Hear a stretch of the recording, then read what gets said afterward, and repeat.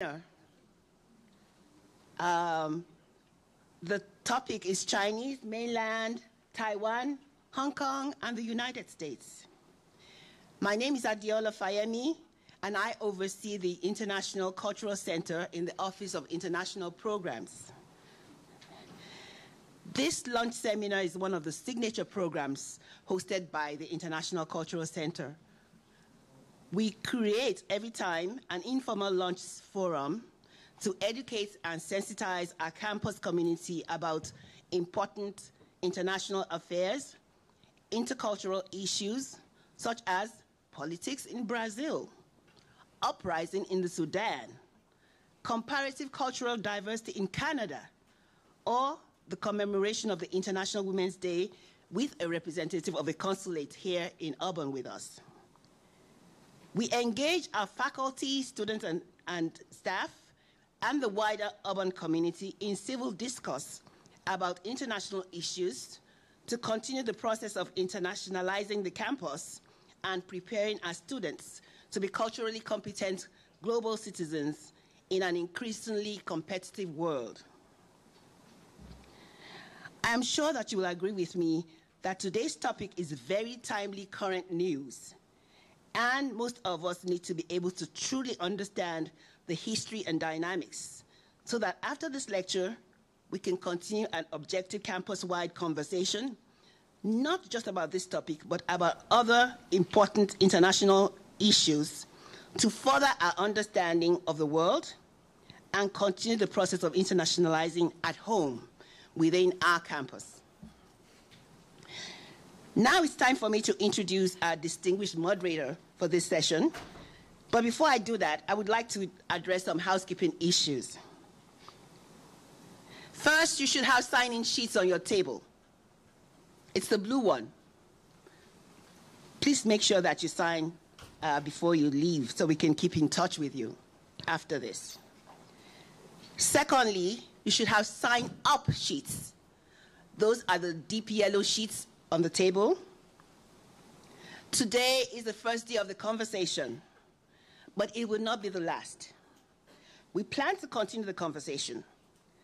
Please sign up to continue the conversation after the talk today. We will establish small dialogue groups for this purpose within the next few days. I will encourage you to sign up and make new connections, share important insights, and make a difference in the world. Thirdly, there should be Q&A cards or post-it little notes. I think they're yellow. In order to make the Q&A session go very smoothly after the talk and to accommodate all the questions, please write your questions and put it to the side near you. Our team members will come around to pick them up and hand them to the moderator for the question and answer session. We hope to be able to take additional questions at the end of this session. Also, our speaker will stay around for a while if you have additional questions. And now, it's my pleasure to introduce our moderator for this session. Our moderator is Dr. Maurice L. Ben, who received his PhD from the University of Washington and joined Auburn University History Faculty in 1998. Dr. Bien's work has been extensively published, including one that actually piqued my interest, titled The Making of the State Enterprise System in Modern China, The Dynamics of Institutional Change, actually published by Harvard University Press. I'm going to read that after. Dr. Bien's research focuses on enduring questions of the Chinese Revolution of 1949. His current project creates a synthesis of the two opposing views surrounding the Chinese Revolution. He is the past president of the Historical Society for 20th Century China and a member of the editorial board of the Chinese Historical Review. Please join me in welcoming a distinguished faculty member, proudly one of ours, Dr. Maurice Bien.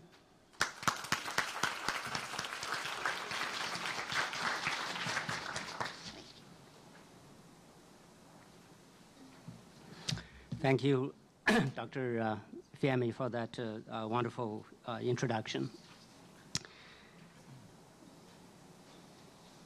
Before I take the opportunity to introduce our distinguished guest speaker, I'd like just to reinforce what Dr. Fiammi just mentioned, and that is to say that one of our goals at Auburn is to make our students informed and hopefully engaged citizens of the United States and the world. And I think the topic we have today is a wonderful fit to that important mission of the university.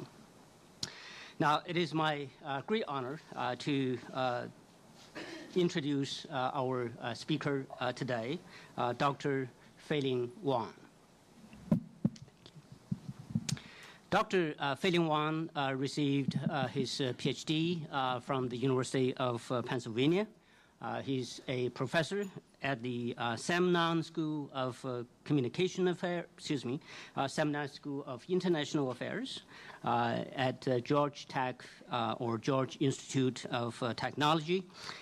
His research interests are comparative and international political economy, U.S.-East Asian relations, and East Asia and China studies.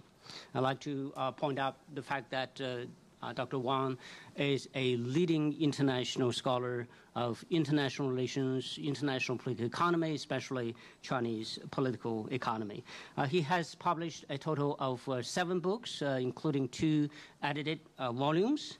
One of his single-authored books is entitled Organization Through Division and Exclusion, China's hukou system. Hukou means household registration, so the household registration system, which was published by Stanford University Press in 2005. It's a groundbreaking study. It has become a classic so far as this extremely important and unique Chinese system of household registration system is concerned. And more recently, he published another important book entitled The Chinese Order, Centralia, World Empire, and the Nature of Chinese Power by SUNY Press. That was published in 2017. And the book has been translated into Chinese, both in its simplified well, there are 2 different, written systems of Chinese. One is called, 繁体字 or complicated, and one is 简体字 or simplicated or simple characteristic. I can't really have a good description of it. But anyway, it has been translated into Chinese and has been cited so many times, and has become a required reading, not just in classrooms, but in some other important contexts. Dr. Wang has also published dozens of book chapters and journal articles in 4 different languages. He taught at the U.S. Military Academy at West Point and held visiting positions in institutions like European University Institute, Sciences Po in France, National University of Singapore, National Taiwan University, Renmin University of China, and Anhui Normal University in China, University of Tokyo in Japan, U.S. Air Force Academy, and Sun Quyen, I can't say this Korean word, Sun Quyen Kwan University and Yonsei University in Korea. Dr. Wang has also appeared in many national and international news media such as Al Jazeera, AP, BBC, CNN, Radio China International, the Financial Times, the New York Times, the Voice of America, South China Morning Post, the Wall Street Journal, and the Xinhua News Agency. He has had numerous research grants, including a Minerva Chair Grant, a Fulbright Senior Scholar Grant, and a Hitachi Fellowship. And he's also a member of the prestigious institution called Council of Foreign Relations, an organization that includes former U.S. presidents and secretaries of state and so on. Well, without further ado, I shall now turn the podium to Dr. Wang.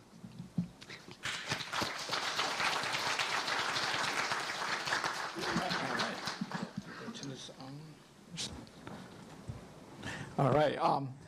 Thank you, Morris, for the very kind introduction. I want to thank Dr. Fayami. I want to thank Wei. And I want to thank this wonderful institution for inviting me. It's a great pleasure to be here. This is an institution I've heard for many, many years, but I have never had a chance to visit. Now I see it's a great place, and the people are wonderful here. Everybody I met so far is wonderful. So I understand that my assignment is to share with you in the next 5 hours, I'm just kidding, about my understanding of Chinese mainland, Taiwan, Hong Kong, and the United States. So I will, actually I've already prepared quite a few slides, but before I get started, I want to make a disclaimer. I was born in southern China, and have spent quite a few years in southern USA, so I'm really, really a real southerner. So if my thick southern accent got in the way, you couldn't understand me, I will try to put back my Yankee accent, right? Which I picked up since I spent quite a few years in the north, in the Yankee territory. But I'd be more than happy, of course, to talk in Mandarin as well, in the standard Chinese pronunciation. So kidding aside, but if you have any questions, if I lost you guys in the middle of the way, raise your hand. I'd be happy to sing and dance for you guys to get the point across. Anyway, I prepared a few slides, but we'll see how much we can cover. And I really, really want to hear from you. So I will try to leave some time at the end to do a Q&A. And as Dr. Fayami mentioned, I'd be more than happy to stay behind for a little while if you have questions after the program, right? And by the way, I think this is a wonderful kind of design to have this kind of opportunity to sort of have faculty and students sit together to talk about issues of the day and to get ourselves familiarized with what's going on in the world. This is wonderful. This is something that wonderful educational institutions is all about, right? So I'm really, really happy to be a small part of that. So hopefully I will not let you down too much today. All right, so this is my outline of my talk today.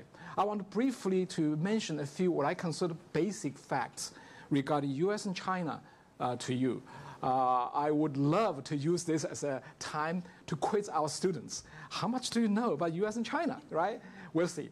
And then I will be happy to talk about a little bit Taiwan, the different interpretation of Taiwan, and also the cross-strait relationship between Taiwan and Chinese mainland. And then, of course, Hong Kong, which is very much in the news lately, right? Of course, this is not going to be a news analysis, but just a little way to inform, hopefully, the audience here about what's going on in Hong Kong and what does it mean. And finally, I'll be more than happy to talk about something I'm currently working on, the Sino-American relations. What is transpiring over the Pacific, so to speak, between two great nations, right? Right now and in the years ahead. So we'll see how much we can cover, right? First, China, the name. As the very wise man Confucius said over 2,000 years ago, if you don't have a good name, you're not going to accomplish anything, right? Name is very important. In today's language, we call concepts important, right? How to conceptualize a thing is always the first step of studying something, right? So what is the name of China? You all know China is a word, is a name we use to describe the east part of the Eurasian continent for a long time, right? In most languages, we use China. But probably you don't know that the name of China comes from an ancient kingdom in China that once united the whole area of China, called Qin. So China comes from Qina, Qin. It does not come from the word describing porcelain. Actually, it's the other way around, right? We call China China today is because it was first produced in China, not because China is known for producing porcelain. That's a different kind of twist. But in today's Chinese language, we Chinese don't talk about China, don't call China China at all. We call it 中国, meaning central country, right? The Centralia idea, right? Middle country idea, which has nothing to do with China or Qin. So there's discrepancy in terms of naming of China, we have two interpretations to start with, right? The world has one view when you talk about China, oh, the nice porcelain or ancient kingdom. But when Chinese say 中国, we mean central country, middle country, very different, mind you. So that's a little kind of differences, right? Of course, in Chinese history, we have had other wonderful names, Han, Tang, for example, the great dynasties that are symbols of the wonderful culture of Chinese civilization. So therefore, sometimes we use Qing or Han or Tang to refer to China. So the very word China was translated back to Chinese in 8th century by a few Buddhist monks when they went to India, discovered in Sanskrit, the country they came from, at that time Tang, was called China. So they translated it back called Zhina. So Zhina was actually Chinese translation. But as you all know, in Chinese language, this word Zhina is not very kind of a complimentary, put that way. It's a little bit like branches, right? Kind of not too glamorous. So in the 20th century, especially after the 1930s, when the Japanese invaded China, they used the word Zhina to call China. The ancient Chinese translation, the Chinese all become really offended.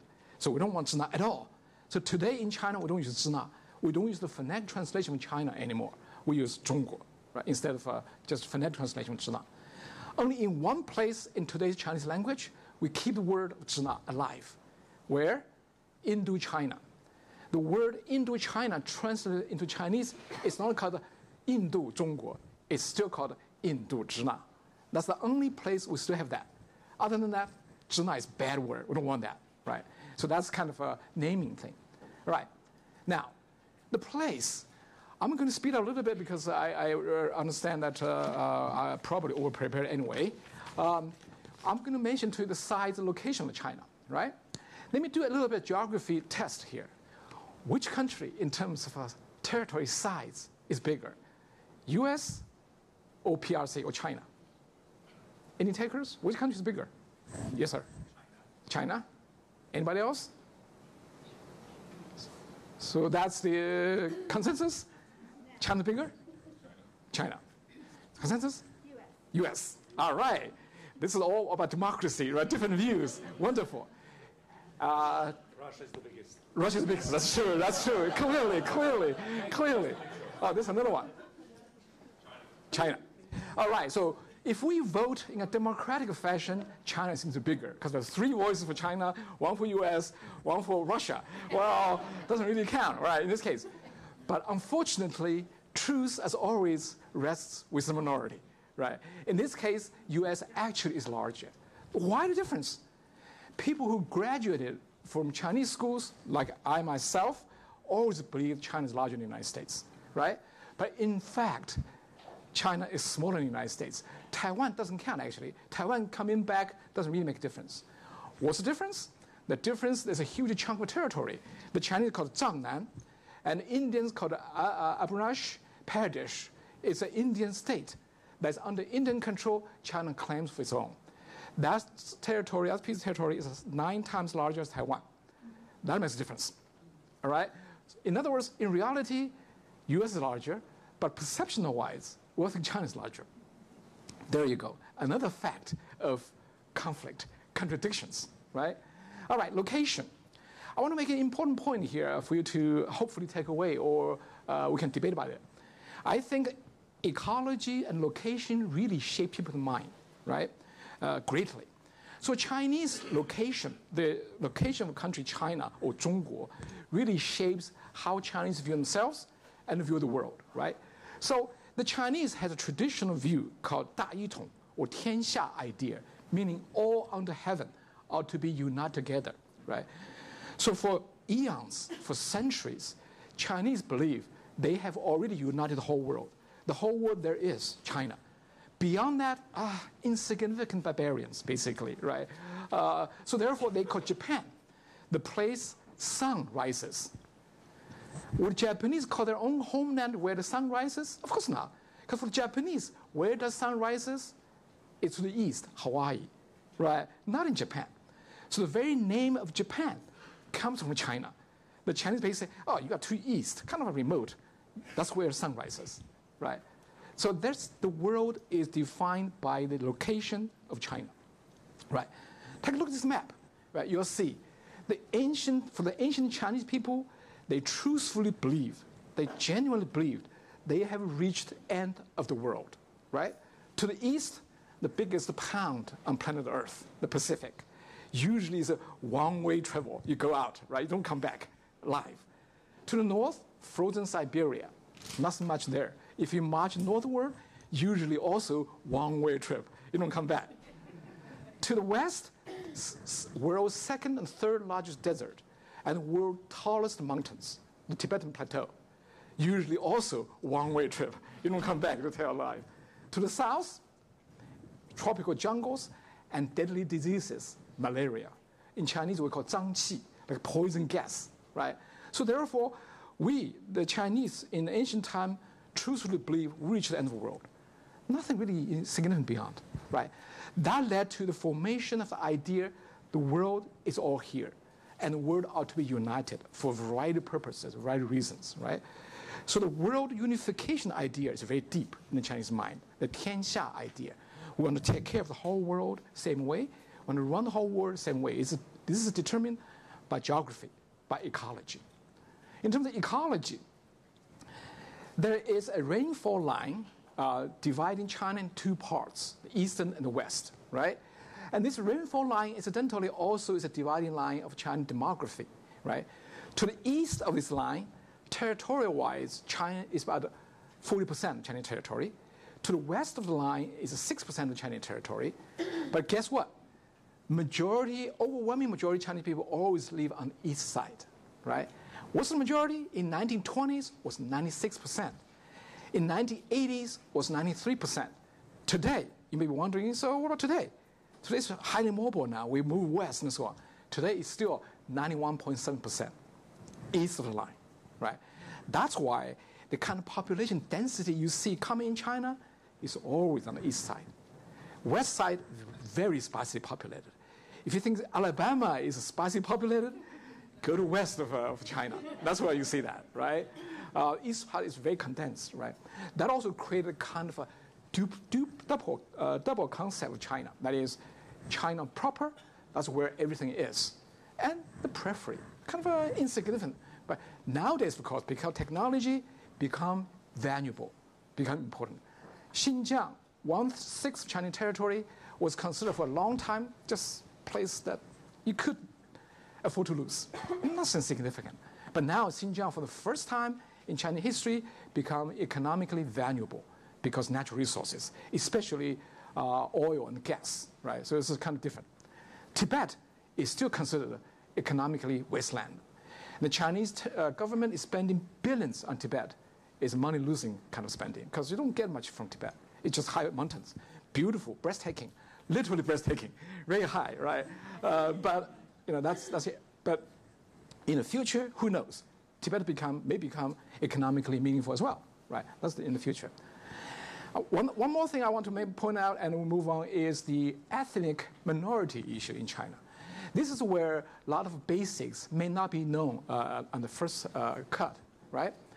In China, officially, there are 50-some minority groups, ethnic groups. The Han, of course, is the majority. But the Han predominantly concentrated on the east 1/3 of the country, as you can see in the map here, right? The minority is very tiny. They altogether is about 6 to 7% of the population, but they are regionally concentrated in the West, in Tibet, for example, regionally concentrated. That created a politically challenging issue of separatism because they want local autonomy. We are local majority here, right? It's like in Georgia, Georgians are local majority here. The Yankees get out, right? That's kind of idea. Bad joke, but you get the picture, basically. That's the idea, right? So that created an issue here. Now, all right, we compared that already. In terms of a temperature location, this is where China is. It is middle to south of the United States. So U.S. is colder than China overall, right? All right. One more thing. In terms of resource endowment, China is actually rich, right? It's all know it's a big country. But compared to the United States, China is relatively resource poor in many ways. For one thing, the arable land in China, land you can grow stuff, in China is very small. It's only 1/3 the size of the United States. What's the size of US population in comparison to American Chinese population? Another quiz, right? In terms of how big is US population in comparison to Chinese population? 1/4. 1/4, right? You think about that. We have 1/4 of population, 3 times as much arable land.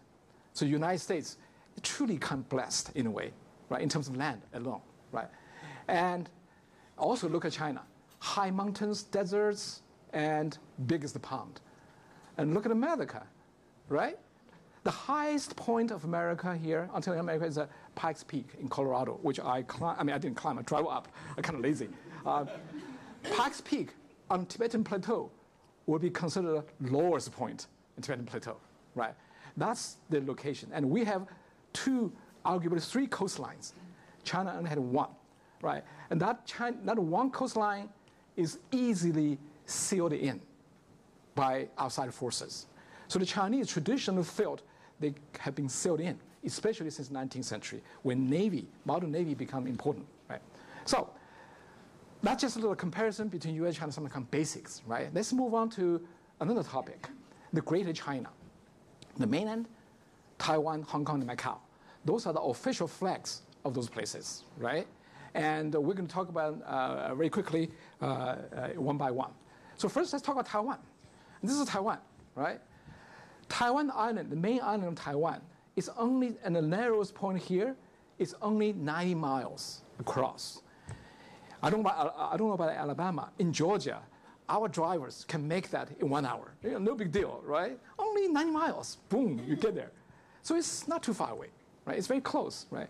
So that little distance, however, the little water, however, has created a de facto kind of independent country outside the Greater China context. That's the source of a lot of political troubles of our time and misunderstandings, right? So today's Taiwan include Taiwan, Penghu, Quemoy or Jinmen, and Mazhu here, little offshore islands, right? That's the kind of on a different political system and different governance. That's today Taiwan. So we call it cross-strait relationship, referring to mainland Taiwan relationship, right? All right. This is a little flag you probably have seen before if you are following Olympic Games, right? This is Taiwanese Olympic flag that was approved and accepted by China, by PRC, in 1982, right? This was the product of a compromise at the time to recognize Taiwan as a separate entity, but yet not a country, right? So therefore, they have an Olympic flag. But this Olympic flag does contain the ingredient of a Taiwanese national flag, if you will. Right? Look at this Taiwanese national flag. This thing, right, is in this. Accepting that back in 1982, a long time ago, before many of you guys were born, right, was one thing. But later on, it became an issue. So in 2008, when Beijing was hosting Olympic Games, Beijing raised the issue with Taiwanese, said, no more flag like that. We don't like this symbol, right? Take it out or you don't come. So there was a big brouhaha, you probably don't remember, in 2007, 2008, right? And eventually, of course, because the United States can say, if Taiwan is not going, we're not going. So Beijing sort of backed down. All right, same flag, right? What I'm trying to say here, there's a strong point to be made that the Chinese start to realize this is not even acceptable now, politically speaking. In 82 it's fine, but today is different, right? Because today we want to reduce the significance of Taiwanese identity and treat Taiwan more like part of China. So therefore, this flag is now less popular, less acceptable to the Chinese than, say, 40, 30-some years ago, right? So in other words, things are evolving, right? That's one point I want to make here. All right, so how do we see Taiwan? I'm going to present to you 2 views, right? The alternative, identical, and contrasting narratives about Taiwan from Chinese point of view, meaning PRC and ROC before 1990s. And Taiwanese view means ROC after 1990s. So there's 2 sets of views about history. The first set is that Taiwan is always a part of China, no question asked, since ancient time. The other one is Taiwan is an island discovered only until 16th century by the Europeans, That's a different alternative idea, right? So the Chinese claim they first discovered Taiwan, recorded in their history books as early as the 2nd century CE, right? That's like 1,800 years ago. But the alternative Taiwanese narrative is called Formosa. Formosa Insula was discovered by the Portuguese. They actually give it a Portuguese name, beautiful island, right? And then, of course, Chinese will argue that during the Yuan and the Ming dynasties in the 13th century, they actually established a governance structure over there, not on mainland Taiwan, but on Penghu. It's called Penghu Xuanjian Si, right? That's the Chinese version. The Taiwanese version is it was never recorded in anything until 1582 by the Portuguese. Different view, right? And then, of course, they agree on the foreign occupation part by the Dutch, by the Spanish, and by the Chinese recovery of it, right? The Zheng Chenggong recovery of Taiwan versus the Kingdom of Tongning. That's Zheng Chenggong's official title, right? And then there's an agreement on Qing's rule, the Manchu dynasty's unification of Taiwan. And then, of course, the resisting Japanese, the Republic of Formosa idea, very briefly, a few months. And then, of course, Japanese rule, Japanese colonization of Taiwan. And then, of course, the ROC recovery of Taiwan, 1945 to 1949, very briefly. And then, of course, the unfinished Civil War, Chinese view, versus the Republic of Taiwan, independent until today. So two different views, right? Oops. Oh, okay, here we go. And in terms of people and personality, I'm just moving it quickly here. In other words, fundamentally now we have two competing different narratives on the island of Taiwan versus on mainland China, right? These two competing narratives are causing a lot of conflicts, lots of trouble for both sides and for the international community, right? Right now, internationally speaking, ROC on Taiwan or Taiwan itself is not considered a state, a country. It's considered part of China. But Taiwan enjoys de facto recognition from many countries, including the United States, right? We have a de facto relationship with Taiwan, right? American representatives in Taiwan are treated like diplomats and vice versa, even though we don't recognize it as a country. For China, this is just two governments of a civil war that yet to be finished. Taiwan needs to be recovered and to be bring back to the motherland. So two competing views here, right? All right, so here are some images of Taiwan. Very briefly, I want to submit for you to consider several points. Between PRC and ROC, basically you are talking about a political opposition in general Chinese politics, right? ROC and its existence on Taiwan so far for the past 5 to 7 centuries, in my view, has been a catalyst for the political transformation and the political changes on mainland China, right? And vice versa. Without PRC, ROC probably would not really make its own political transformation either. So it's kind of like an opposition. And then between the concept of Taiwan and China, you have different narrative, different debate versus one country, de facto independence, but one country or something different, right? Many would suggest it's only a matter of time for Taiwan to be united with China.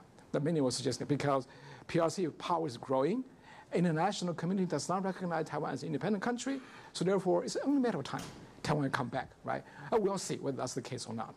But before I leave the topic of Taiwan, I want to show you this. This was the Chinese attitude toward Taiwan. That's called, we will liberate Taiwan with this, of course, we're going to liberate Taiwan. But things have changed. Right now, the Chinese attitude is this. It's like, we're going to unite with Taiwan peacefully. And President Xi Jinping pledged on the front page of People's Daily, saying, we will do good things for Taiwanese compatriots, just like we did good things for compatriots on mainland China, right? This kind of statement can be interpreted in different ways, right? Many of my friends on Taiwan will say, thank God, please not, right? That's kind of reaction. But people on mainland China say, we're going to treat it as the same as our own people. So different views, different take, right? All right. How do Taiwanese people view those things? Right, here is a little diagram of the opinion survey done by what I think is the best opinion survey organization in Taiwan, Zhengda, 政治大学, NCCU. They did a kind of tracking. So from 1992 all the way to 2018, you see the opinion changes quite big on the mainland, on island China. The green line represents people claim they're only Taiwanese, not Chinese, right? The purple line record people say, I'm Taiwanese, but I'm also Chinese, right? And the blue line record people say who believe they are Chinese only, not Taiwanese, right? The black line records people who don't know who they are. They think, oh, we're aliens, right? That kind of thing. As you can see, as time goes, many more Taiwanese now believe they are Taiwanese only, not Chinese, right? People who believe they are Chinese only now actually are smaller than the marginal error. That's where the worrisome sign is from Beijing's point of view. In other words, they think over time Taiwan is drifting away. It's drifting away because Taiwanese people don't claim themselves to be Chinese anymore, majority, right? That's kind of worrisome. This is another map. It's even more worrisome. This one is done by relatively green color, independence lenient kind of organization, which claims that more Taiwanese now want independence right away. Very few want unification. That's kind of the Taiwanese attitude. Those opinions may or may not matter much in international relations, as you all know. International relations, muscles talk, right? So it may not matter much, but it indicates that Taiwan is indeed kind of drifting away, right? That's kind of something to be concerned. All right, I'm kind of running fast here. Hong Kong.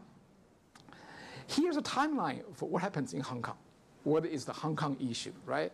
The first thing, of course, is the Qing Empire gave Hong Kong to the British, part of it, in 1842. At the end of the Sino-Anglo War, Anglo-Sino War, what we call Opium War, first Opium War, right? And then in 1860, they also gave Kowloon to British, so two little areas.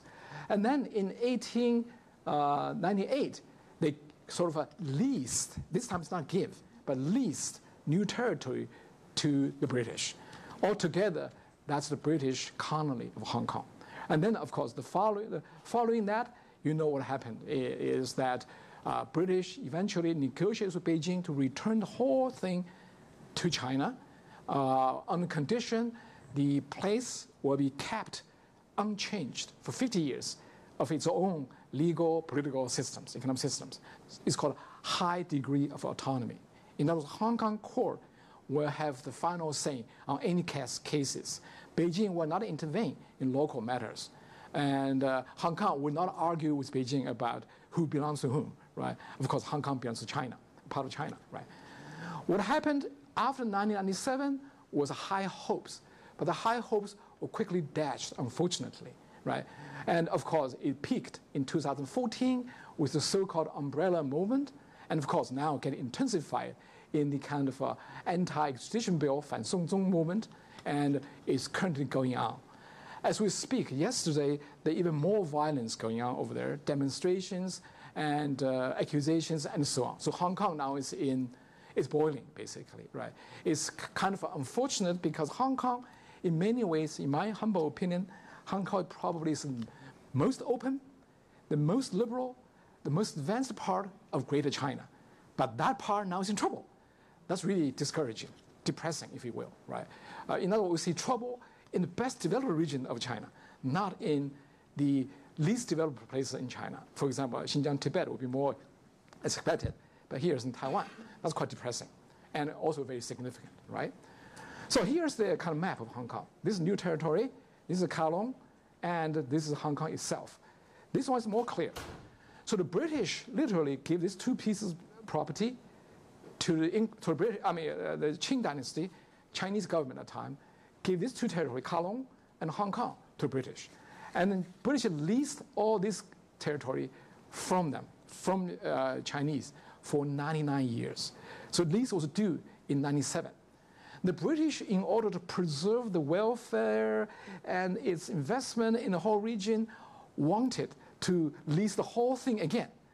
The Chinese denied that under Deng Xiaoping's leadership. They said, no, no way. And the British said, well, how about if we return only the least part to you, but keep these two islands? But the British themselves sort of shoot that proposition down because we all know these two pieces of territory would not be able to survive well without new territory. Because legally, the British could have argued that way. Because legally, these two were British territory. And the green part was leased territory, Chinese territory. I'm renting from you, basically, right? So the British said, okay, I'm going to return everything to you on condition 50 years, no change. The Chinese very ingenious proposal is called one country, two systems. So they allow Hong Kong, the whole area, be part of China on condition on a different system, right? It's called one country, two systems. That is now being questioned quite seriously by many in Hong Kong. That, in my opinion, is a root cause of troubles over there, right? Because one country system, the kind of a blueprint offered by Deng Xiaoping back in the 1980s now seems to be shaky, right? As people said, no more. We want real one country, two systems, not this kind of losing one country systems. That's, in my opinion, is at root level.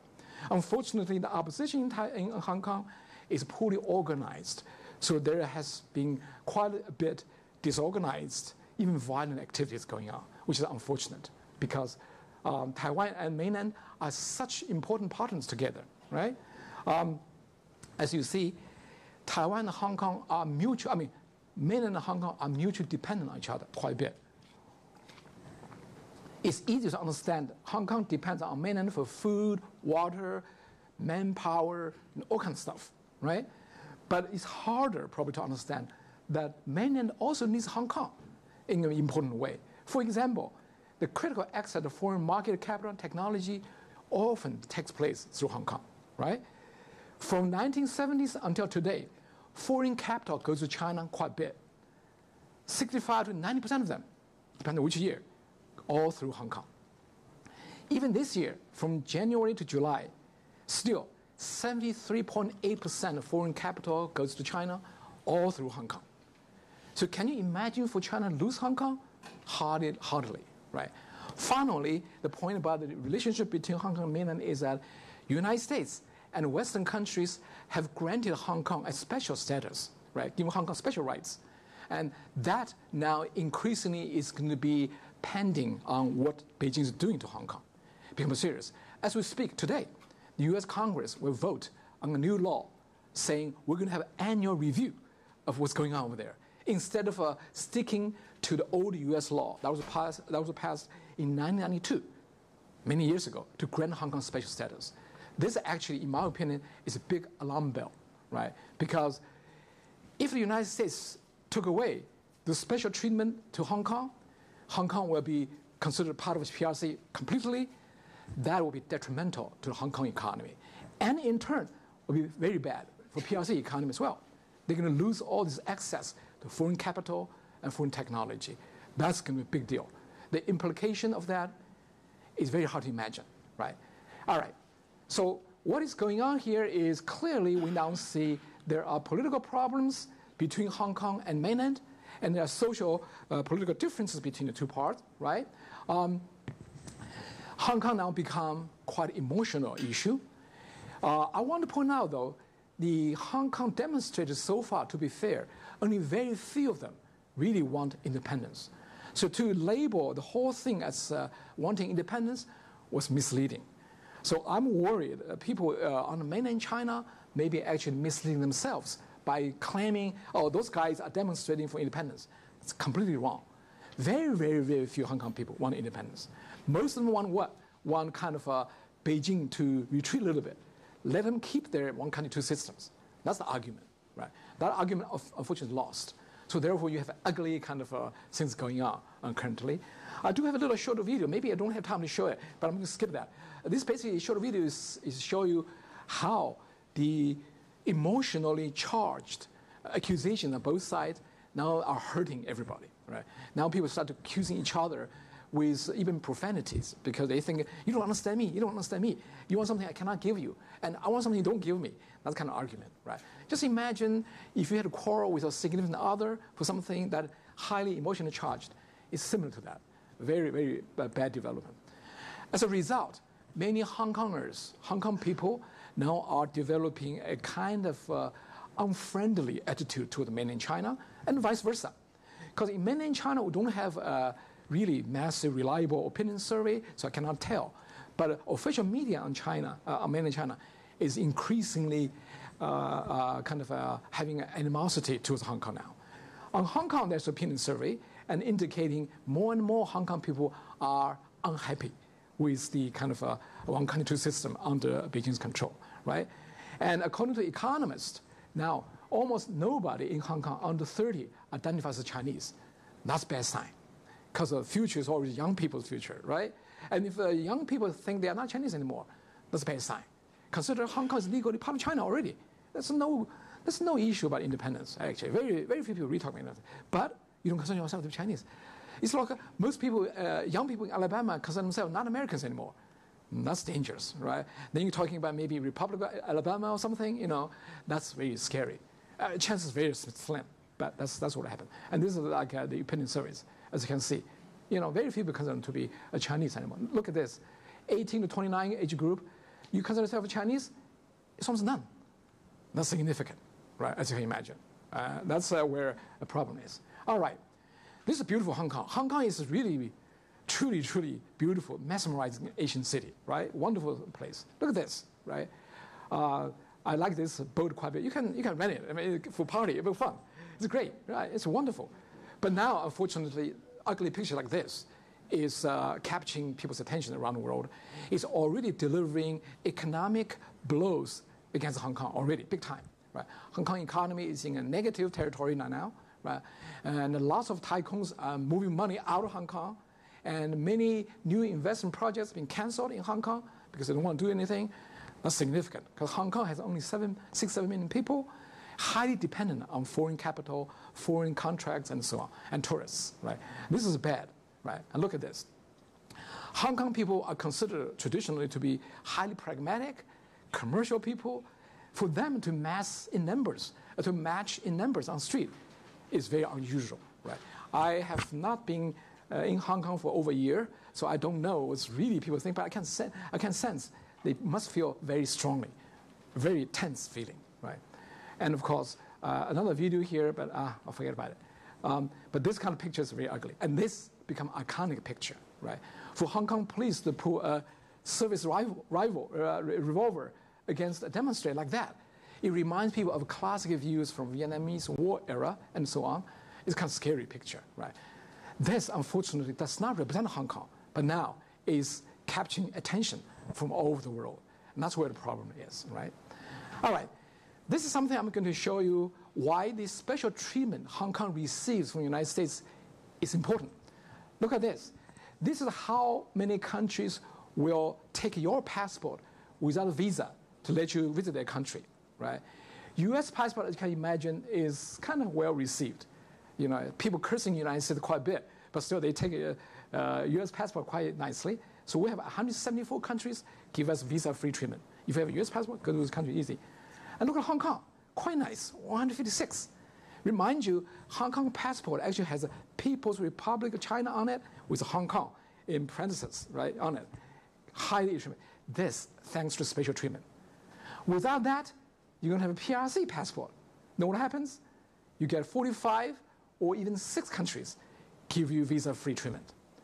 What I'm trying to say here is it's very tangible for the Hong Kong people to keep the special treatment in place. But that now is up in air because the US government is thinking that Hong Kong and PRC are now become inseparable increasingly. Then why treat one part of it specially, right? That's a big deal. If you are Hong Kong people, you're worried about this, right? You should be. And if you are Chinese, or mainland China, you should be also worried because this is a great kind of conveyor belt of foreign capital and technology. You can cut it off, it's terrible loss, right? So I guess very few Hong Kong people, or even Chinese, want to have this treatment. They want this treatment, it's better, right? So that's kind of what is at stake. Finally, US and China.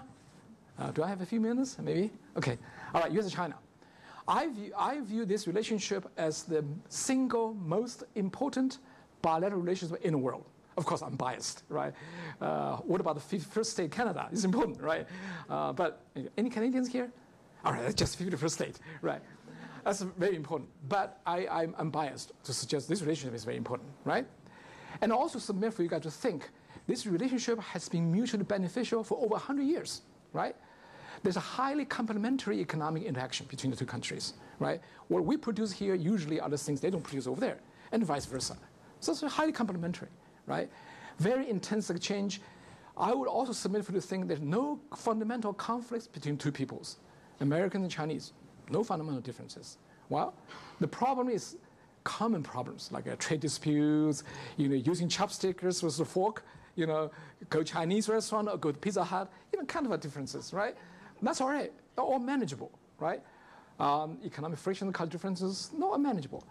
But there's also great potential for the two to work together to better the world, improve the world, clearly so, right? But that's also not to be blind to the fact that there are some mismatches and incompatibility between the two countries, right? They're significant, actually. Basically, on one level, you could argue this is so-called East versus West, the two ancient civilizations. It's very, very common for our Chinese friends to think, America, young little boy, little kid, only 200 years old. We, 5,000 years old. We are an old man. You guys are young kiddo. They forgot. America is an inheritor of a very long Western civilization, right? The very fact we call our Congress Capitol Hill, we call Senate, that's deliberate inheritance of the Romans, right? You all know the term come from there, right? So to call America as a young boy would be missing the point. It is a young place, but ancient civilization, right? So at one level, you do see two ancient civilizations competing, mismatching in some ways. Second, and more specifically, we're talking about what I consider the Qing-Han polity, that is the Chinese authoritarianism versus Western democracy. So political is different too, right? And then you have the different worldviews, the Tianxia world unification idea versus Westphalian international relations. If you guys don't know what the jargon means basically the Chinese would love to have the whole world united under one because geography was so and so on, right? So therefore, we Chinese value Tianxia yitong, a whole world united under one. Whereas Americans actually thrived, or Europeans thrived, under divided international politics since Westphalia, since the 17th century. That is, we're all countries. Canadians may be favored first state, but they entitled to do their stupid things, right? They are themselves, right? That's the idea. That's quite different from the Chinese concept, right? So the China order versus Western American order, that's kind of a mismatch, or incompatibility, if you will, right? For the first 30 years of PRC history, indeed, United States and China was in confrontation, right? We had a hot war, we had a cold war, right? We fought in Korea quite a bit. About 47,000 Americans lost lives in Korea fighting the Chinese. How many Chinese died? A quiz. You guys don't know the answer? I don't blame you, because I don't know either. It's a classified information. But it's anywhere between 200,000 to 1 million Chinese lost lives. A lot of Chinese died in the process. It's a very brutal fight, right? And then Cold War. But for the past 40 years, it's generally categorized as engagement, right? PRC and USA were working together quite closely, right? The rivalry between two countries become manageable because PRC was kind of considered weak, got distracted, and we got distracted too, right? United States got distracted too, so it's manageable. And PRC switched side. And also for the United States now developed a very kind of idealistic view to change China somewhat, right? To make China a fellow stakeholder in the system. It's called engagement policy, to make them a responsible stakeholder. Yours truly actually contribute to the idea of incorporating China. This tells you how old I am. 20 years ago, I published an article in the Washington Quarterly, which is run by CSIS in Washington, D.C. It's a major think tank. I argued to incorporate China is a new policy for new era. So I was contributing a little bit to the idea to incorporate China, to change China, right? I made an argument 20 years ago, right? The engagement policy pays off beautifully in many ways, right? I still believe that's a good policy for the time being. The great impact of that is unbelievable. Chinese economy exploded, bloomed. Chinese society changed in many ways as well. Look at the skyline of Shanghai, Pudong, right? 30 years ago, nothing was there. I literally witnessed the growth of Pudong, the skyline, very beautiful, right? Look at Beijing, beautiful. Nothing like this was there 30 years ago, right? That's the testimony of Chinese economic growth. This is skyline of Atlanta, right? Also impressive. 40 years ago, when Deng Xiaoping visited the United States, he stayed in his hotel Peachtree Plaza Hotel, a Western Hotel. And he looked out. The skyline of Atlanta at the time is roughly the same, unfortunately, as today. We didn't change it much. We're kind of a little lazy at Georgia Tech. We didn't work too much. So the skyline is the same. Deng Xiaoping allegedly was so impressed by this, he said 2 sentences recorded down as big instructions. First sentence, capitalism doesn't look too bad. That's great. Capitalism doesn't look too bad. Secondly, people who are good with America seem to all made money, become rich. That's it. That really laid down the foundation for opening and reform. And we, many Chinese students here and I myself, were beneficiary of that policy, opening and reform. Look at the skyline today. Look at this. No comparison. 40 years ago, quite impressive. Today, not impressive at all. Right? Chinese have caught up in this particular area. And of course, Western culture and universal values, if you will, also permeated in China quite a bit. Look at this, Starbucks inside Forbidden City, right? Actually, next to Forbidden City. I took the picture at night. Pretty good quality, right? And this is a picture I took on a high-speed railroad train in China, with permission, by the way, with permission. And look at these college students, what they wear on this, right? I asked them, do you know the meaning of these words? They said, oh, we don't know. This is from America. It's kind of cool.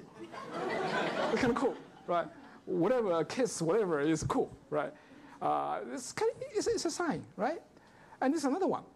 As soon as U.S. Supreme Court legalized same-sex marriage, the Chinese had their same-sex marriage weddings. Still illegal in China, but they have considered to be okay now. The Chinese government actually looked the other way. They didn't really punish them, right? So this kind of changes going on. And this is how the Chinese celebrate Christmas from time to time. I don't know if you guys celebrate Christmas here like that. I'm sure in Georgia I wouldn't do that, right? No, that's different. No snow either, except go to North Carolina maybe, right? And also you also have a diverse opinion of saying we boycott Christmas, right? For me, those are signs of diversity of China and the colorfulness of China, which essentially was intended by engagement policy. That is, to let the Chinese think themselves, to develop their own views, and compare, and grow together. That's the idea, right? Those are the success side of engagement policy. If you want to know what I'm thinking today, this is my new book, Morris mentioned. I'm a commercial a little bit, but the Chinese version is free, basically. I actually donated royalties to all publishers because you don't make money by publishing academic books, right? So the new book actually have a slightly different take than the stuff I wrote 20 years ago, right? And again, if you want to find out more, go online and check it out. I mean, Chinese version is free anyway. English version is kind of cheap. The paperback, kind of cheap. And all the proceeds go to publisher, university press anyway, right? All right. But what is more serious is that engagement policy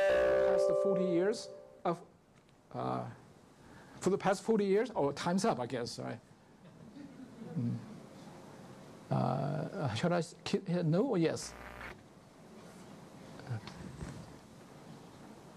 Oh, it's not on that.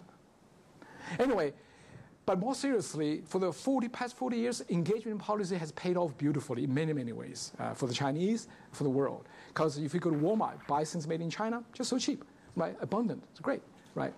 And Apple, my favorite high-tech company, favorite because I own quite a few of them, they made a kill in China as well. They made a lot of money from China, so it's a good thing. But seriously, engagement policy seems to have failed in its main mission so far. The Chinese political system refused to change. Not only refused to change, it become even more powerful today, more resourceful. So therefore, that's the concern. That's a new concern in the United States and outside China, right? Now, they did not change. They did not become the responsible stakeholder or good buddies, and they actually get more money now. They're richer than before. That's where the new concern start to come in, right? So in other words, the question in Washington outside is, how long can you engage without a marriage or split? Ask yourself, how long can you engage with a guy or a gal for 40 years without a marriage and without a split? What is that? That becomes a question, right? Ask yourself. I don't know the answer to that. And also the PRC clearly is vastly enriched, empowered, and emboldened. That's another concern, right? In a minute, I'm going to show you the kind of new take of what's happening here, right? Seems to be that China is playing on the equal footing or more now with the United States. That also is scary to many Americans, to many American leaders to be exact, right? And then the Chinese may be presenting a new world order in its own image. That's the idea, right? Supposedly, Mr. You-know-who is handing over the world to Mr. You-know-who, right? That's where the concern is, right? The new world order may or may not be that great for the United States. So that's the concern. Currently is creeping up.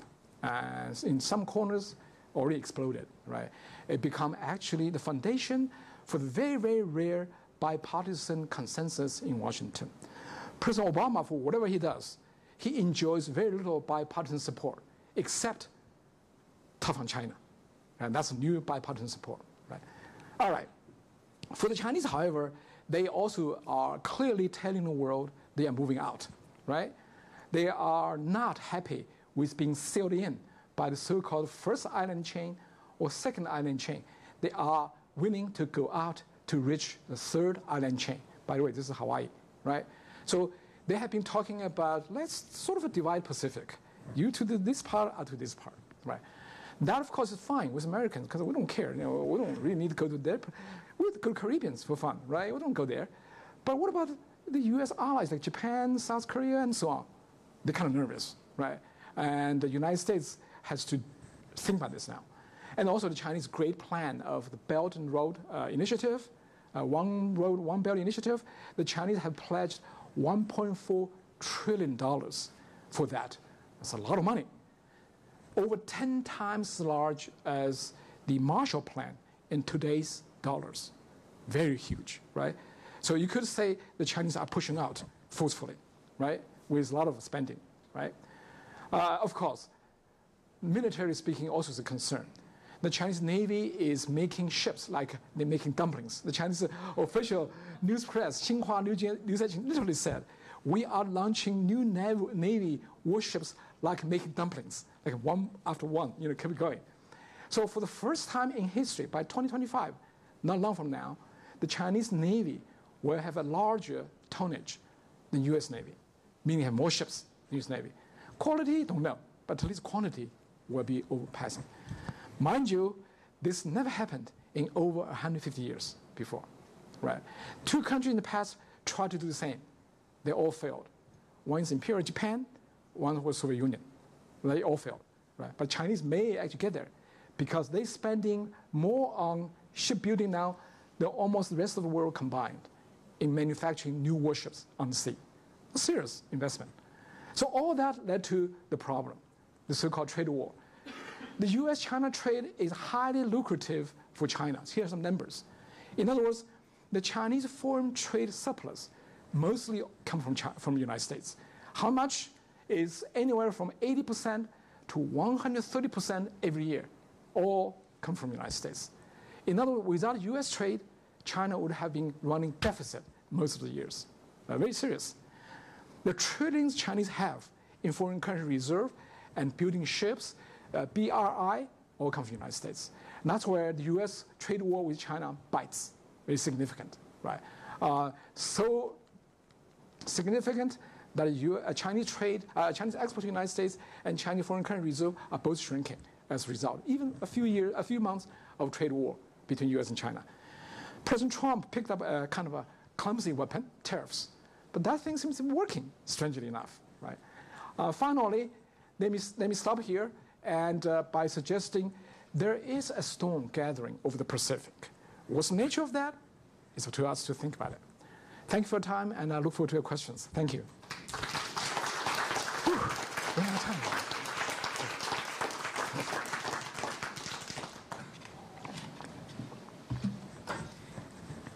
Well, thanks so much for the Sure. wonderful and extremely informative presentation. Thank you. And I hope you enjoyed Dr. Wang's presentation as much as I did. Now, I'd like to now open the floor for the questions. Yeah. Yes. Thank you for the talk. Sure. Really interesting. Thank you. Good introduction for all of us. I wanted to know about China's role in the South China Sea, China Sea? and if that is more related to fossil fuel interests and resource interests, or is it a territorial, interest as you explained to the other islands? Okay, great question. The Chinese action in South China Sea. You mentioned two possible reasons for resource, oil and gas, and also for territorial gains. I would add maybe there's another concern is to have a geopolitical play in the region, to, from a U.S. point of view, to squeeze the U.S. Navy out, right, to have control over the region. That is reflected by the militarization of those artificial islands China made. They made 6 artificial islands, very big ones, right, out of submerged reefs, right?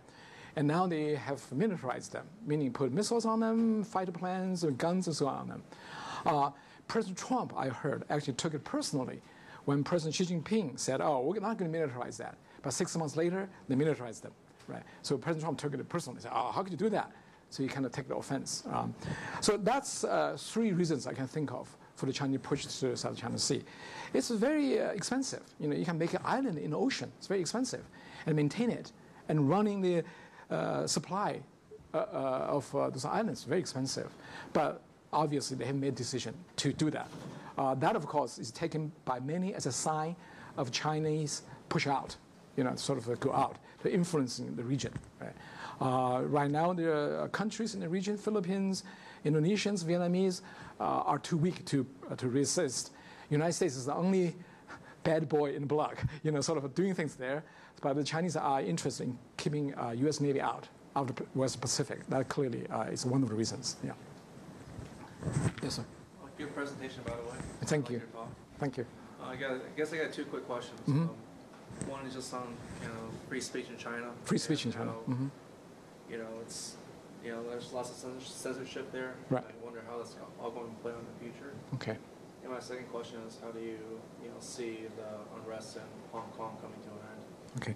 First question first. The freedom of speech issue in China is a perennial issue. The PRC government fluctuates sometimes. Sometimes they have more tolerance. Some have less tolerance of freedom of speech. Right now, it seems to be less tolerance. The control of Chinese media and even cyberspace is getting tight right now. But you still see there are some rooms for people to talk their minds, arguably mostly anonymously and most short-lived. In the cyberspace. For example, on WeChat, Weixin, right? You have all kinds of views, but then you get it deleted quickly. Censorship is pretty efficient. And thanks to American firms, because Cisco and all these firms provide the best software, best hardware for them to do that business. The Chinese internet control, website control, is the best in the world. No second, even coming even close. Very efficient. But even that, people still using social media to swap things, to talk about things, and have satires and so on, right? So you have this kind of tug of war. You have this kind of mouse and cat game, right? And Chinese also use VPNs to access outside websites. Those things are kind of expensive, unreliable, slow, but you have a way to do that. So it's kind of a fighting. So freedom of speech in China is not entirely extinguished, but it's always under tight control. That's where the problem is for many, because if you cannot let your own people speak freely, how can you convince the rest of the world I'm a better leader than the previous bully, right? Meaning the United States. The United States can be a bully from time to time, right? We do a lot of bad things. But how can you convince the world that I'm better than you? But still yet, I don't want my people to speak. That's a kind of issue here. Talking about Hong Kong, I actually don't know. Because Hong Kong, very few people expected Hong Kong to be evolved into such 3 months ago, 4 months ago when it started, right? Now it's getting pretty serious. Both sides now seem to have a big gulf between them, an enlarging gulf, right? It's very hard to imagine now a peaceful, amicable kind of nice ending right now. I mean, people are bracing for some violent ending. So we don't know. I hope that never happens. But if that happens, I bet you Hong Kong's special status will be gone immediately. Right? So therefore, it's very consequential. Beijing so far has exhibited a quite high degree of patience or tolerance. Right? Okay, no PLA, no military intervention, but the rhetoric coming from Beijing is very nerve-wracking because they're talking about, oh, people want Hong Kong independence, which is not true. right? They're talking about, oh, those are terrorists, which is also not quite true, right? And they're also talking about those guys are controlled, managed, funded by CIA, which is completely untrue, based on what I know. So those rhetoric is scary, because those rhetoric usually are the prelude for using force. So we'll see. I'm kind of worried, because as anybody should, because at least millions of people there are, their livelihood is online. And also the future of China is going to be affected as well, right? So it is kind of a gruesome, serious situation, but I don't really know clearly what's going to happen. But I'm worried for the worst. Yeah. Sure. Yeah. Sorry. For the U.S. and China to work together going forward, right? How do you think they're going to overcome barriers like differing views on intellectual property? That's a difficult question, but a very important one. Currently, as you know, United States and China is engaging in yet more trade talks, right? As I mentioned, President Trump picked up a trade war weapon, tariffs, which is, according to economists, is a very crude weapon. It's not a very good weapon, right? You kill maybe 100 enemy, you injure 50 of yourselves. It's not a very good weapon. But for whatever reason, this weapon seems to be working, because it is leading to the reduction of Chinese export to the United States, meaning less money made in the United States, meaning the decline of Chinese employment and also Chinese foreign currency reserve, two key things to legitimacy of Chinese government. So therefore it hurts. So the Chinese are negotiating. And one of the big point of negotiation is how to better protect American intellectual properties, right? As far as I know, just recently, just this week, they seem to achieve some kind of agreement. China will beef up protection of American intellectual properties. But we'll see what is going on, what's the details, because that kind of talk has been in place for 2 decades, right? So far, we'll see what's the details. I'm all hoping that Chinese will have a better protection of intellectual property rights, not for Americans, but for themselves. Because without good protection of intellectual property rights, the Chinese innovation, Chinese creativity are fundamentally wounded as well, right? Because Chinese property rights also violated too, at the same time. So it's in China's interest to better protect intellectual properties, right? But how is different. And also it's a short-term interest versus long-term interest. Long-term interest is protect intellectual property rights better for Americans and for Chinese. But short-term interest is, I'll get your cool technology, I'm going to build something and beat you, right? That's short-term interest. So it's pretty difficult. My hunch is it's extremely hard for China to have a fundamental overhaul of intellectual property rights protection yet, because they still see a lot of short-term interest to be ripped through this and that, right? So I'm not too optimistic in that regard. But I'm generally optimistic that in the long run, the Chinese will realize it's actually in their interest to have a better intellectual property rights, right? It's just by that time, they probably think America is already reduced to a small power, then they can afford to do that. That may be the case, right? A timing issue here. Other questions? Yes? How do you think the social credit score that China's been implementing on a lot of these people is going to affect the ability for freedom of speech? Right. Many of the people are going to be able to express themselves in China. Great question. Another impressive question. You guys obviously are following things very closely. It's wonderful. The social credit system he was talking about is the Chinese government, with the help of IT companies, to construct a system to rank everybody. It's like a credit report we have here in the United States, except this one includes non-economic stuff, like your behavior, your relationship with police, and you consider to be a good guy, bad guy, things like that. It's complicated. And using that to rate you, everybody, right? That system is in its infancy right now. It's being tested. Pilot testing programs being done in China in a small scale.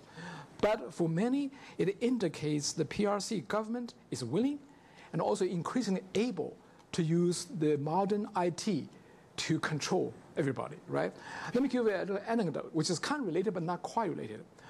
It's actually a video on YouTube now. It's openly posted on YouTube by a bunch of Europeans and American young people like you guys, IT people. They went to China to have a good time, from Hong Kong to Shenzhen, have a good time, and they purchased a local phone card, mobile phone card, right? Because in China, buy a local phone card, you need to show ID. So they show your passport, everything, they bought a little phone card. A couple of hours later, they kind of jaywalked on Shenzhen Street. I mean, jaywalking is no big deal in the South, right? We do that all the time. I mean, in those too. I mean, we do the jaywalking. What big deal? Except those guys, when they reach the other side of the street, a few minutes later, they receive a text message on their phone, say, you have just been fined 50 kwai for jaywalking. Those guys are really, what? You guys watch so closely? That's where the worry is. In other words, new technology has allowed the state to do things almost unthinkable in the past. That's where the worry is. I guess social credit itself may not be a bad idea. You know, you reward good behavior, you punish bad behavior, but it's a use or abuse that concerns people, right? Fortunately, it's not a national system just yet. It's just been tested right now. But that's a worrisome sign, indeed. It will have a fundamental negative effect, I think, on people's freedom of speech and their freedom. Because next time you jaywalk, a few minutes later, you receive a bill for fines. It's like, what? People are watching. How do they do that? Because there are facial recognition cameras everywhere, and they can match you to your ID and then send you a message, say, you just fine. No big deal, 50 kwai, which is equivalent of $6, but still kind of a nerve-wracking, right? Next time you better behave. That's the idea, right? So, you know, drinking root beer only, no real beer. That'd be safe, right? Do I get some Chinese students here to ask some questions? I'd love to talk to people from China. Questions? Okay, yeah. So first of all, thanks for the wonderful talk. And how can you know if it's like my biased like interpretations or inceptions? I feel like is that a war? Do you think there's a trend that the world is tend to like break apart a little bit? I mean, the world. Like 20 years ago, you know, like between China and Taiwan, we have like one country, two interpretations. Right. Those kind of things. Right. And like for example, 10 years ago, I was like in Hong Kong, you know, studying. I feel at the time, you know, the society is much peacefully, you know, like compared to now the chaotic protest. And also like the United States and, you know, the U.S. and China relations, like for example, 10 years, 20 years ago, you know, when China tried to apply for the Olympic Games in 2000 and then 2008, right. you know, and or WTO, you know, at the time, like the world, there's a trend of the globalization, which right. we feel. Like nowadays, it seems like there might be like a trend. Like, is there really a trend, or it's just mine? You know, since I grew up in the specific timeline, I mean, that might be like my bias or like stereotype. And also, I grew up in particular, you know, since I live in mainland China, I live in Hong Kong, I moved to U.S. for like 7 years. So, I mean, is that the feeling because of this, or is there really a trend? And do you think this trend will be, you know, like, for example, since the technology, I mean, the science and technology, the globalization will be like a trend. Since the plane will go faster and faster, technology will advance always. So, will there be like a trend, for example, in the future, like the people or the countries tend to act alone, or they will, you know, try to like embrace again? And so, what do you think in the future? Like? Great question and wonderful observation. I commend you for making this kind of almost philosophical thinking. I thought this kind of philosophical thinking are old people's kind of specialties. For young people to do that is wonderful. Well, I think you're right, and there are a few signs to suggest the world is going to hell. I mean, we sort of have all kinds of problems, right? Look at the United States, our political system. What is happening inside Beltway? Oh man, you know, things are happening. It looks like that. And also worldwide, you'd also see a lot of divisive forces pushing people apart and causing this and that kind of dispute. You see bombing here, killing there, and so on. Now in Syria, it's happening again. It's just like mind-boggling and also stressful, right? But I would suggest you to look at this a little from a little distance away, sort of take a longer view, zoom out a little bit. I would suggest what we have today is not by any chance necessarily the worst at all compared to many other episodes of history in the past, right? What we are witnessing probably is like zigzagging again. We move forward all the zigzagging, right? The globalization movement may be facing a little pause, somewhat, right? Represented by U.S. politics and by Brexit, you know, British leaving EU, and by now the trade war and so on, right? We need a little adjustment, maybe, right? I'm confident in the future, human beings will figure out a better way to manage ourselves than the past, right? But if you look at all the hard indicators, we are in an irreversible trajectory to progress ever since, right? Abject poverty, human rights abuse, people die from natural disasters, people's life expectancy, all in the right direction, all moving good, despite all this kind of headline news, right? There may be some adjustment. But it's no guarantee that in the future, history will not repeat its ugly past, right? Unlike in Hollywood, like I'm currently working on, unlike in Hollywood, in real history, good guys or us don't always win, right? Oftentimes, bad guys win. And that's the worrisome part. So the current situation may be just a cyclical thing, maybe just zigzagging and kind of thing, or maybe an indication for some bad things coming. The stuff hit the fan, right? In Chinese history, for example, I'm more familiar with the history of Chinese world, the eastern part of Eurasian continent. There were repeatedly terrible things that happened to reverse civilization, to be exact. When the Mongol cavalries invaded, when the Manchus conquered, Chinese history literally turned back, right? Will that happen on a world's like a global scale?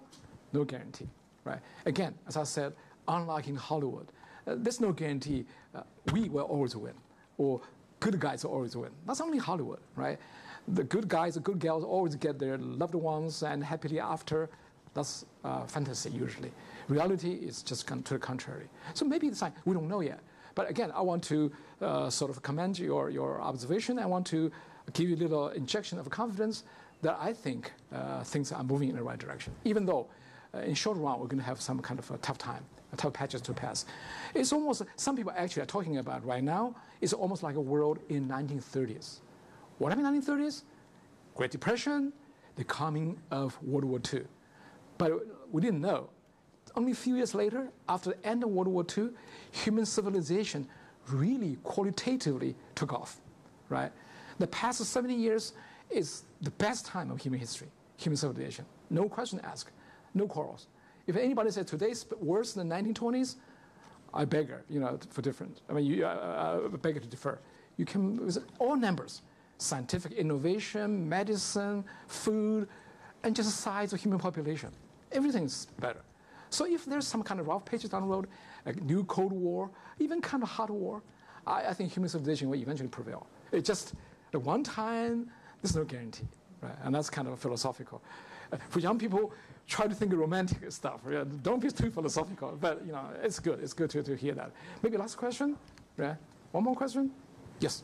Oh, so since you asked before, any other question from the audience? We don't have many women ask questions, right? Come on. Yeah? No? Nobody? All right, you go. Yeah. Obviously, Xinjiang is in the news. So, I mean, the Western kind of looks, at it as maybe, as the Chinese kind of suppressing the Chinese. What's kind of the story, behind that from the other side? It is a very tough issue right now going on in Xinjiang. As I said, 1/6 of Chinese territory, huge place, relatively few population. The Uyghurs and other Muslims in Xinjiang are kind of a target of government suppression, if you will.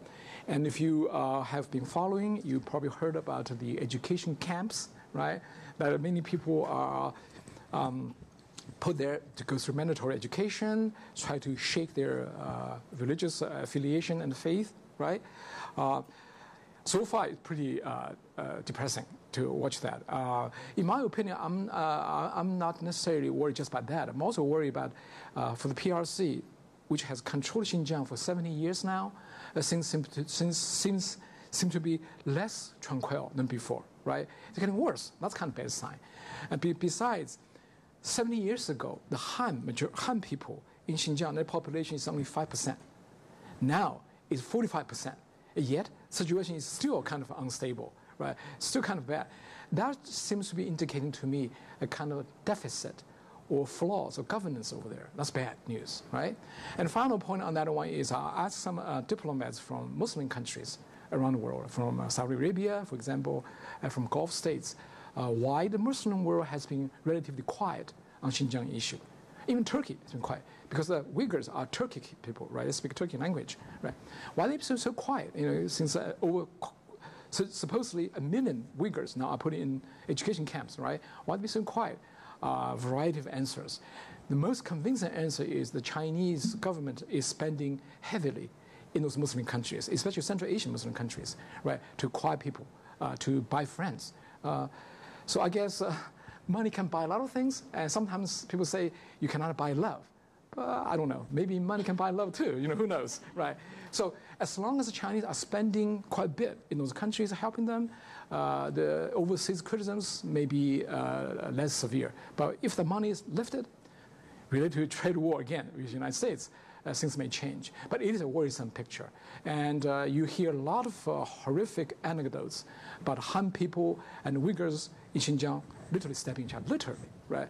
A single Han tourist also advised would be dangerous to working in the street of Kashgan, for example. I wanted to visit Kashgan when I was in Xinjiang. They always advise against go there, unless you go with a big group. Right? Otherwise, you could get stabbed, literally, and vice versa. That kind of animosity is bad. It's a bad sign, right? It's something failed. Something is not working, right? This kind of a high-pressure policy, whether it work, we don't know. But at least it helps reduce the terrorist activities, that's for sure. But whether it work to pacify the whole region, we don't know. We have to wait and see. It is a kind of worrisome sign, yes. All right? Others? All right. Thank you very much for your time. Thank you. Yeah.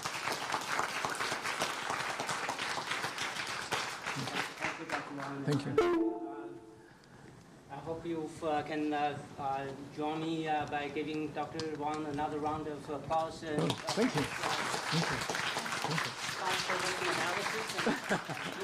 Okay, thank you. I certainly hope that this kind of conversation can continue on campus, and I'm sure it will continue. Thank you. Thanks again. Thank you, Morris. Thank you. Oh, thank you. Okay.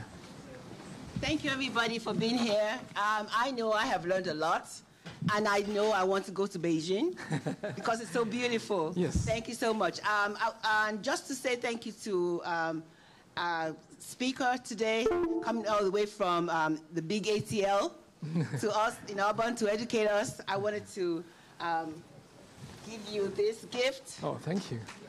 From the Office of International Programs. Thank you so much. Thank you. And to our very own moderator, thank you so much. Thank you. Thank you, everybody, for being here. Thank you.